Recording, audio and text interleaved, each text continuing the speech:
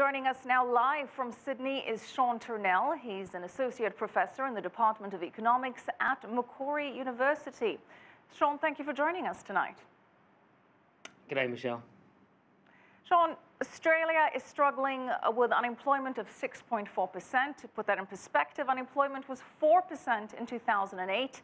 There are fewer jobs in the mining and commodities industries, as we just saw in the report. And the minimum wage is $13.55 US 55 cents. That's about double the federal wage floor here in the US. Sean, is it too high? Should the minimum wage be lowered? Well, I don't really think so. The labour market is highly segmented, so it would be true that in some service sector industries, and particular things like restaurants and cafes and things like that, then the minimum wage probably is a bit of a negative in that sense. But I think for the rest of the economy, for the economy broadly, Australia's labour market is more about demand. It's more about the slowdown in the economy broadly, coming from things like the fall in resource prices, etc. So I think, in other words, that the minimum wage has a marginal effect. It's not really the main thing. But with a higher minimum wage, does that not perhaps deter employers from hiring more people? Oh, yeah, certainly in some industries, but in most of Australia's industries, they're never really going to be prosperous through low wages. You know, Australia is a fairly rich country with very high costs otherwise, such as real estate and so on. So there's a limit below which wages are really not going to fall. So I think on the basis of that, and also when we recognise, of course, that wages also form part of consumer demand, and Australia is a very big consumer economy, then I think, the focus on minimum wages, again, is part of the story, but it's not the main story. Well, let's look at the bigger picture. And Australia's economy was one of the very few that avoided a recession after the 2008 global financial crisis. But now it's not looking so robust. We have that slowdown in commodity demand, a slowdown in the growth in China, and they're all taking a toll on the economy. Sean, let's start off with the reduced demand in commodities. How is that impacting Australia? How dire is the situation?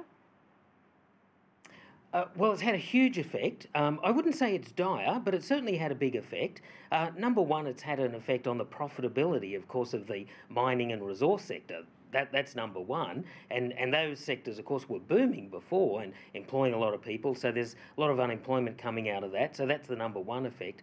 Number two, though, is the effect on the government. The government was actually getting a lot of tax revenue from the mining and resource sector. So that's really collapsed.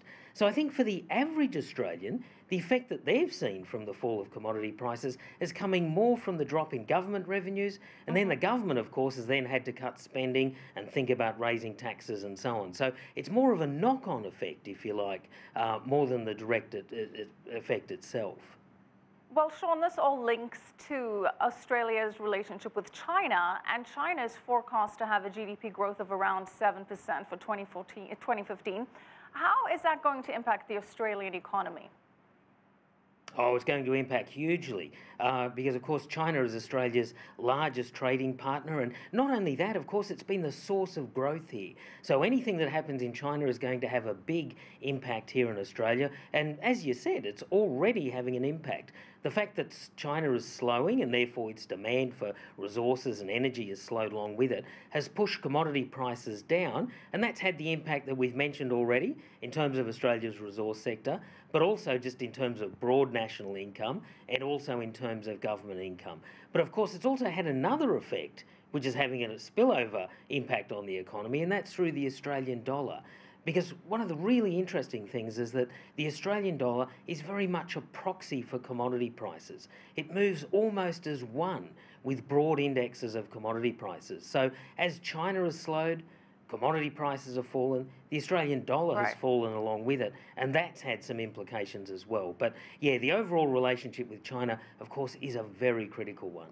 Well, Sean, let's quickly, before we wrap up, let's focus on the bright side, and that is that after 10 years of negotiations, China and Australia did sign a free trade agreement. Prime Minister Tony Abbott has called it the most comprehensive agreement that China has concluded with anyone, others calling it the deal of a lifetime for Australia. What impact will this have?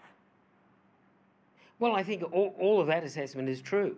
It really was the most extraordinary agreement. You know, we're used to being disappointed in agreements like that, but this one, as Tony Abbott said, was extraordinarily comprehensive. And if it's implemented in full, which, you know, hopefully it will be, the impact on that on Australia will be enormously positive. And likewise, I think, on China as well, because one of the really interesting things about our two economies is that they're incredibly complementary. Okay, well, our compliments to you, and thank you for joining us tonight. We're going to have to leave it there. Sean Turnell, Associate Professor in the Department of Economics at Macquarie University.